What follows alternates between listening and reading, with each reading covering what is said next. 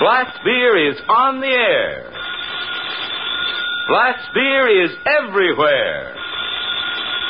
Blatz, Milwaukee's finest beer, brings you transcribed Duffy's Tavern, starring Archie himself, Ed Gardner.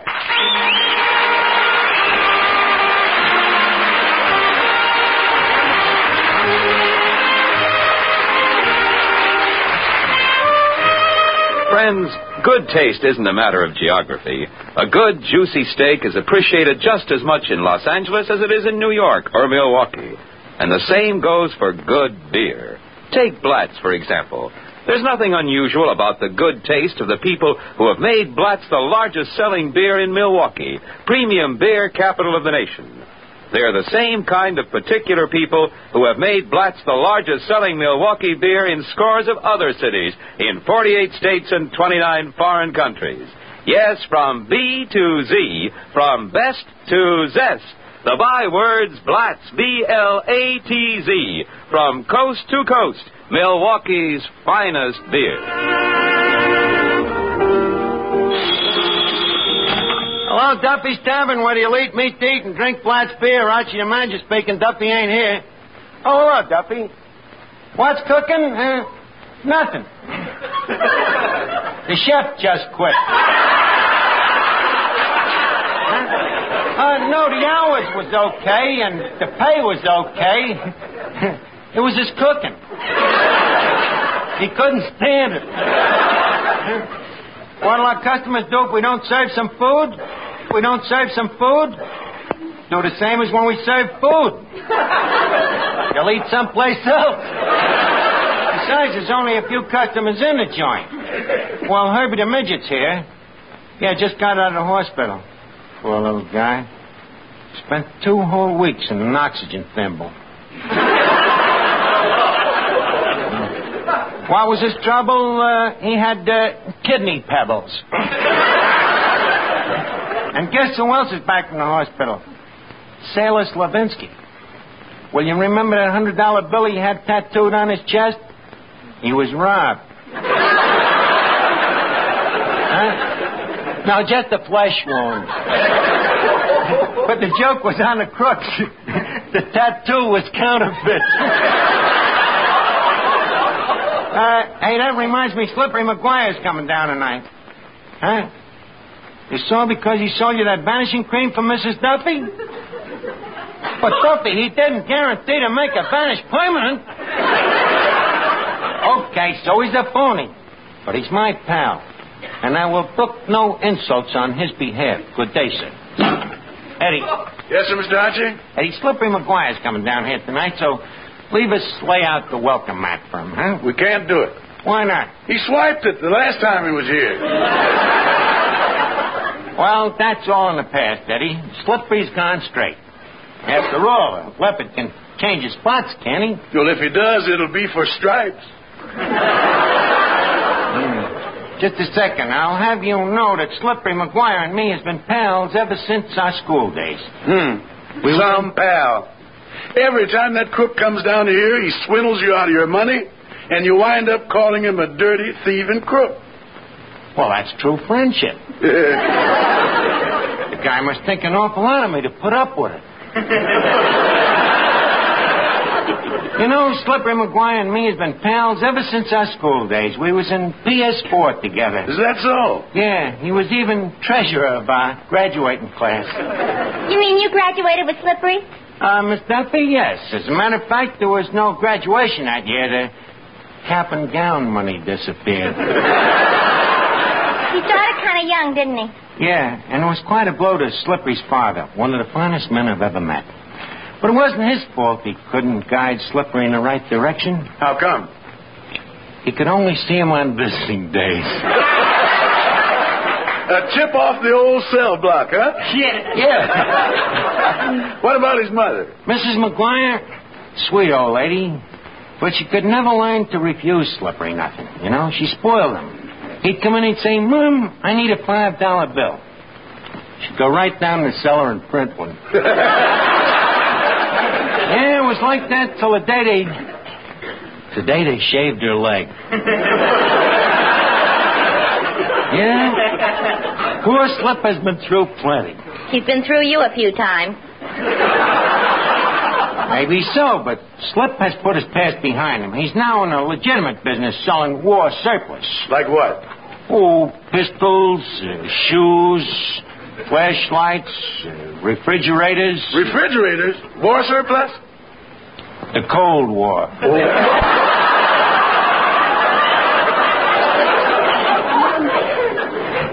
You know, Eddie, I'd like to throw some business Slippery's way. You might think I'm going hog wild, but you know what I'm going to buy? Well, what? An airplane. An airplane? Yeah.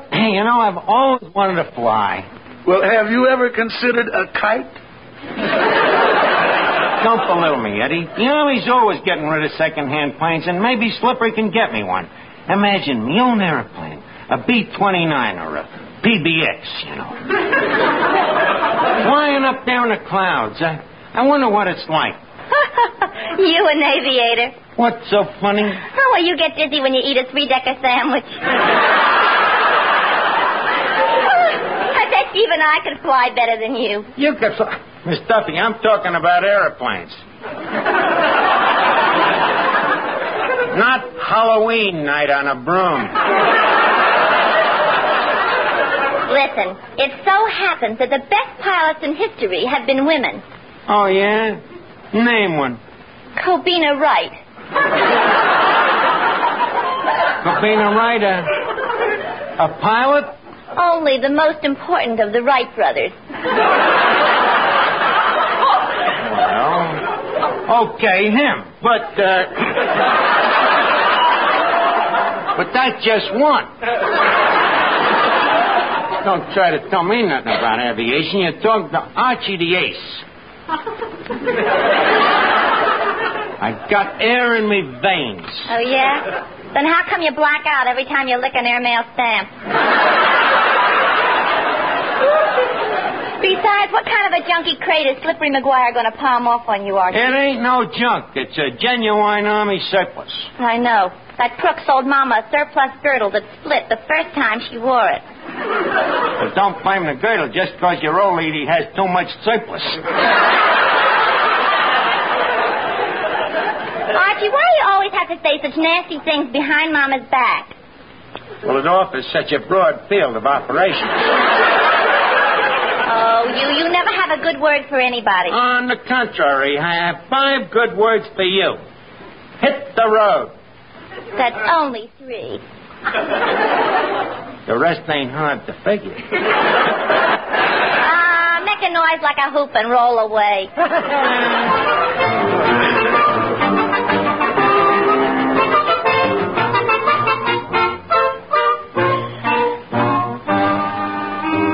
Say, Mr. Archie. What is it, Eddie? Your friend Slippery McGuire is here. How do you know? I just reached into my pocket and found myself shaking hands with him. Please, Eddie, quiet, you'll embarrass me. Well, Archie, my old pal. Well, Slippery, my old buddy. My old schoolmate. My old sidekick. The next voice you hear will be that of the old prosecuting attorney. Eddie, get out there and join us. Well, Slip, it's great to see you. I guess you've been working hard? Well, not too hard, Arch. I like to take things easy. Yeah, you do it that, and yet you're a success. How do you do it, Slip? What's your form? Very simple, Arch. Hear no evil, speak no evil, and keep moving. Still the same old Slip. You know, I've missed you lately. You must have been away, huh? Oh, only for 30 days. What was you doing? 30 days. I mean, I've been putting in some time for the government. You know, working on this surplus army stuff. Oh, yeah. I've been meaning to ask you, Slip. Ain't it a little late to be selling army surplus? Arch, come in. This is surplus army surplus. You're right on the ball, ain't you, Slip? Sure, Arch. I'm only selling things that people can use in practical everyday life. Yeah, practical everything? Yeah. Like what? Well, like landing barges, steam shovels, Quonset huts, anchors, ripcords, parachutes. Just a second. What's practical about a ripcord?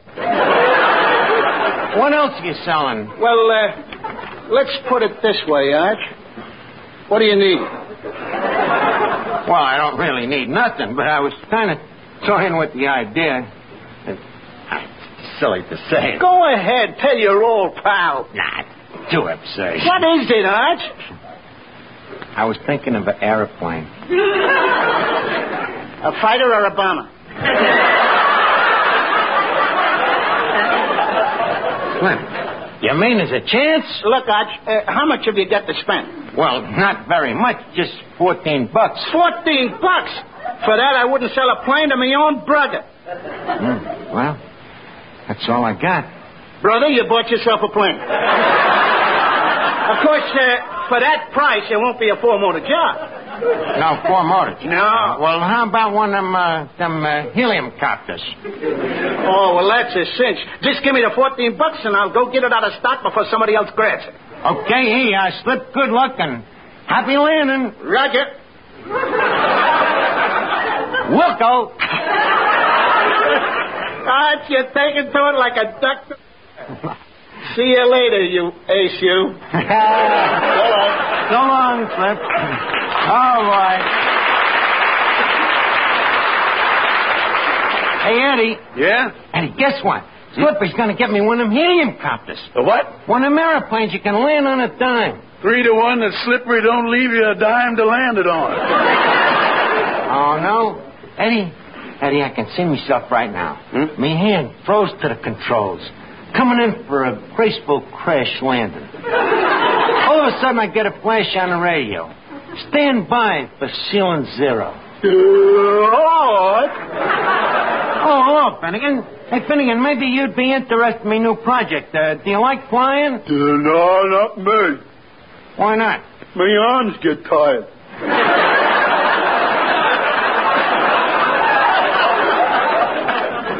What I mean is Slippery McGuire was just here, and he's in the Army surplus business. Arch, you're out of his mind. What? Who's going to buy a surplus army? Hey, did you buy anything from him? Yeah, I bought an airplane. No fooling. What kind?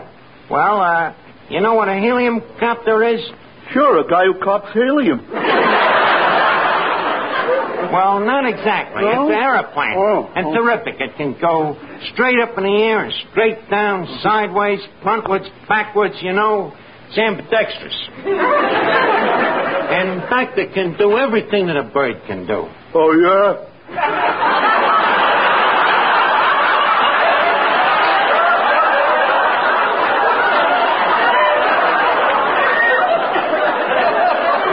I'd like to see it either one.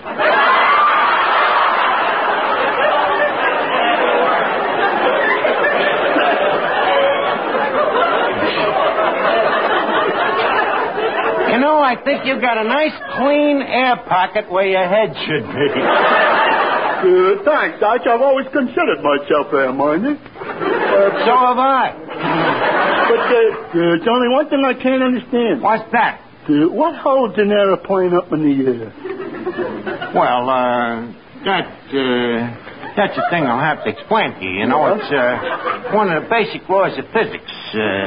For instance, you take air, that's H2O. It's much heavier than water. Now, on the other hand, metal is a conductor which conducts the oxygen through the hydrogen, which creates a vacuum, which gives us gravity. Which, in turn, naturally pulls the plane up into the air. Is it clear so far? Arch, what am I, a dope? No, but even I had a little trouble with it at first. Well, to go on, you see, we take the stratosphere. What's that? Well, it's what it sounds like. It's a fear of high places. Stratosphere. Now, in order to fly a straight line, the navigator checks the ground speed against the plane speed, which is, shall we assume, 200 Fahrenheit an hour? Arch, that sounds like a lot of Fahrenheit. Well, don't forget, we've come a long way since the days when we had to land a plane by hand. Today we have automatic horsepower. Frequency modulation. Wing spreads as high as 39 RPMs. Automatic tail fins in case the rudder goes on the blink. You know what used to happen in the old days when the rudder went on the blink? The cow didn't give no milk.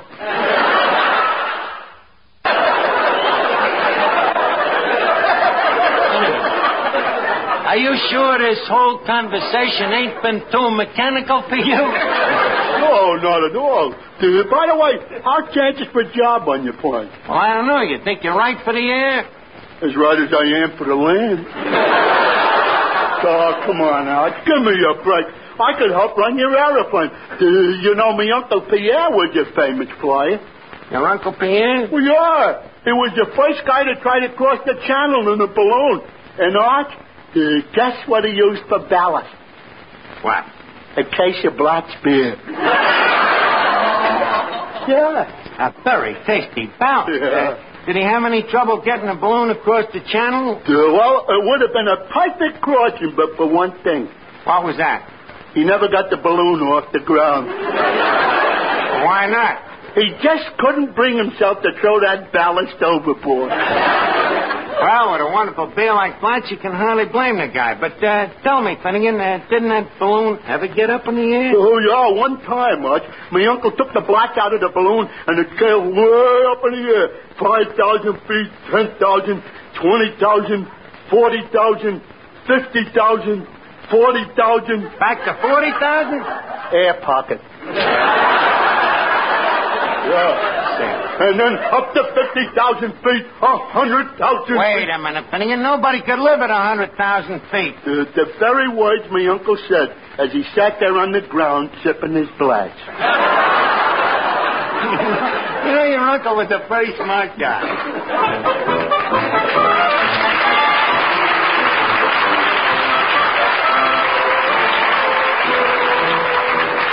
Well, Arch, I'm back. You're back, Slimp, huh?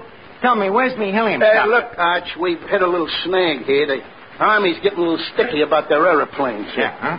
We'll have to clear this deal through Washington. Who in Washington? Come here, Arch. Nobody listening? No. Can I trust you? Sir? The man I'm talking about is you-know-who.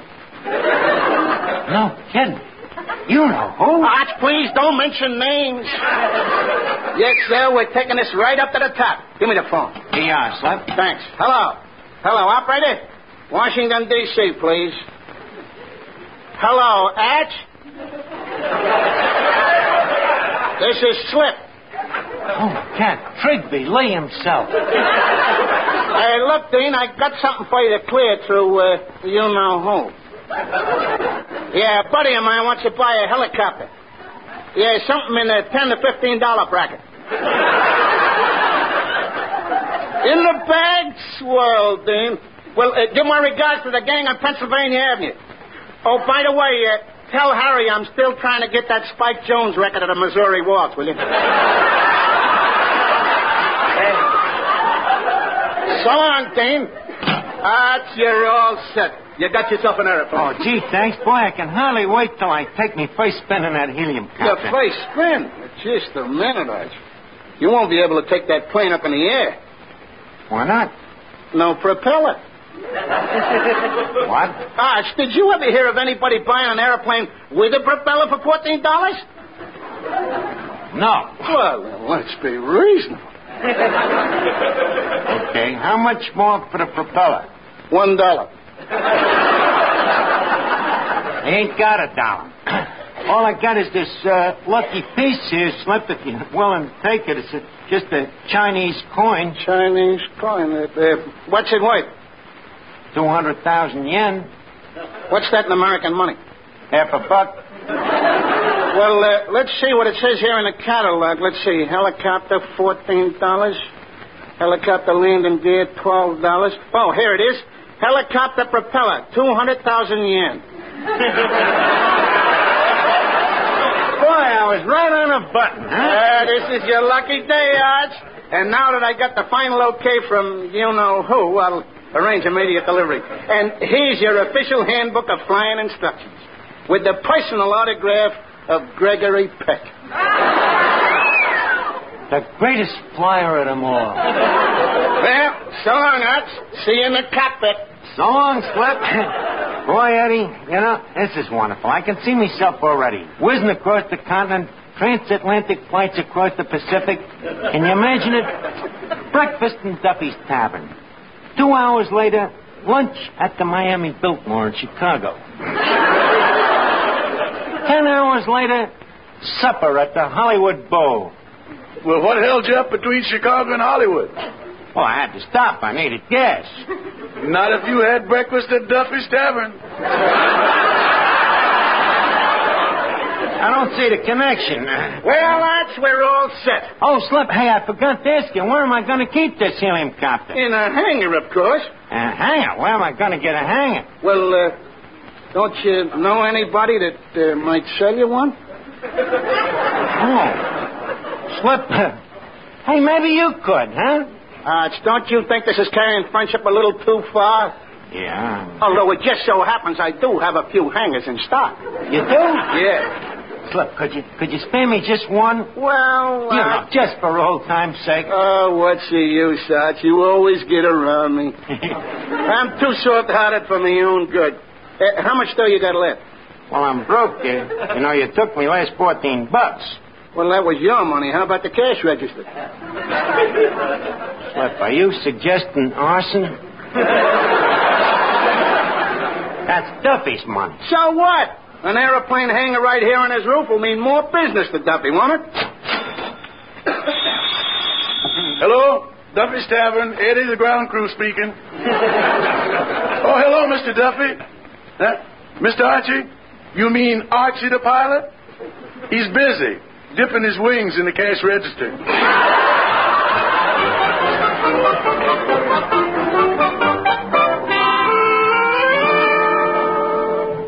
By the way, how much is this hangar? Let's see the catalog here. List price, June, it's $7.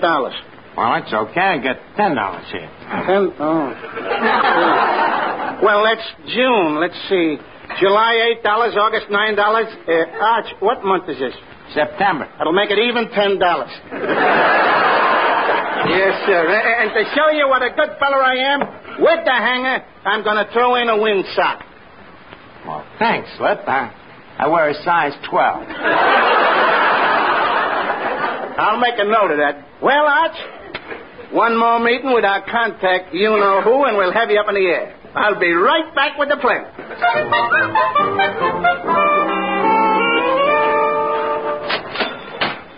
Here you are, Slip, $2. Well, okay, Arch, and here's your wings. You-know-who insisted that I give them to you at the wholesale price. Gee. Yeah. Now, Arch, you're all set. I'll be right back with the plane.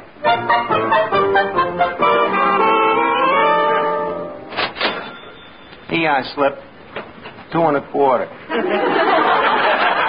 And here you are, Arch. Your genuine never-leak parachute. Together with a box of emergency tire patches. Gee. Well, Arch, it looks like you're all set. I'll be right back with the plane.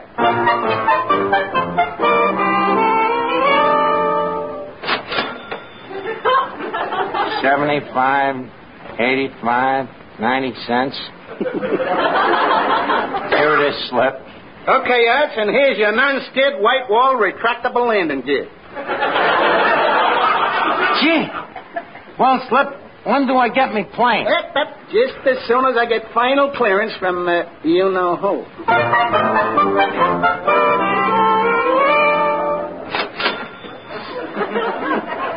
Slip. It's empty. Empty, huh? Well, never mind that, Arch. I got great news for you. Congratulations. For what? I've just been in conference with you-know-who, and you know what? Who? I mean, what? Hold on to your hat, kid. He's coming down here tonight to install the hangar in person. In person? What an honor, huh? Exactly. And naturally, before he puts you in the hangar, he'll want to look over your pilot's license. Your pilot's license? Yeah, that's just a formality, of course. Look, I ain't got no pilot's license. No pilot's license? No. This is a fine time to tell me that. Is it serious? Oh, what have we got ourselves into? Do you know what the fine is for operating a plane in a hangar without a license? How much? $29.15. Slip, this is terrible. Can't you fix it with the you-know-who? Well, now, look, that depends. But where am I going to get $29.15? Let me see. How about the dough I gave you for the plane and the hangar and the parachute and stuff? How much was that? $29.15. By George, that's quick thinking, Arch. I'll take it right over to you-know-who. So long, little pal. So long, Slip, and thanks a million. Gee, Eddie, I don't know what I'd do without the old pal, Slippery. Say, Archie. Oh, hello, Officer Clancy. You look kind of tired. What you been doing?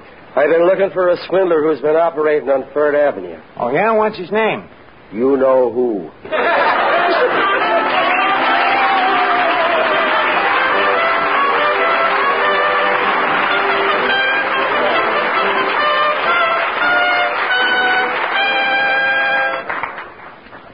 Three from 5 is 2. Carry the 3 Z's and add 4. What you doing, Miss Duffy? I'm subtracting $29.15 from your weekly salary. What's so tough about that? Did you ever try to subtract $29.15 from $15? And all because you had that crazy idea about being a great flyer. Yeah, and I didn't even come close. Well, don't feel too bad. After all, you did succeed in making an ace of yourself. Don't try to cheer me up, Miss Duffy. What really burns me up is that I had me heart set on taking a plane trip to Milwaukee. Well, maybe you can't go to Milwaukee, but we can bring Milwaukee to you. How do you mean? Here, have a black beer. Thanks, Miss Duffy. You know, I guess you could travel everywhere and never find a better or more refreshing beer than Blatz. Right you are, Archie. So right that if you took a palate preference poll of the people in Milwaukee or in the state of Wisconsin, you'd find the majority, and I mean the great majority, would agree with you. Yes, in Milwaukee, Wisconsin, the premium beer capital of America, the brewing center of the USA, the home of our finest beers, Blatz, B-L-A-T-Z, is the largest selling beer and by a great and growing margin. Friends, you don't have to come from Milwaukee to appreciate Blatz. Try Blatz tomorrow. Compare it with any beer at any price. Your own good taste will tell you what folks in Milwaukee have known for almost 100 years, that Blatz, B-L-A-T-Z, Blatz is Milwaukee's finest beer.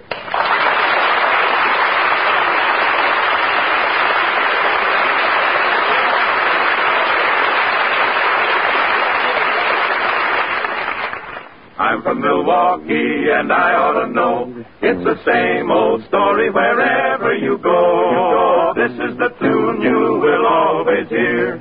Blatz is Milwaukee's finest beer. Be sure to listen next week at the same time to Duffy's Tavern, transcribed over most of these same stations. Here's all you need to know about wine. C-R-E-S-T-A, B-L-A-N-C-A. Cresta Blanca. Cresta Blanca. When it's wine you want, and only the best will do, when it's wine you want to make the occasion truly memorable, remember 2 beautiful words. Cresta Blanca. The Ronald Colemans will be back next Wednesday on NBC.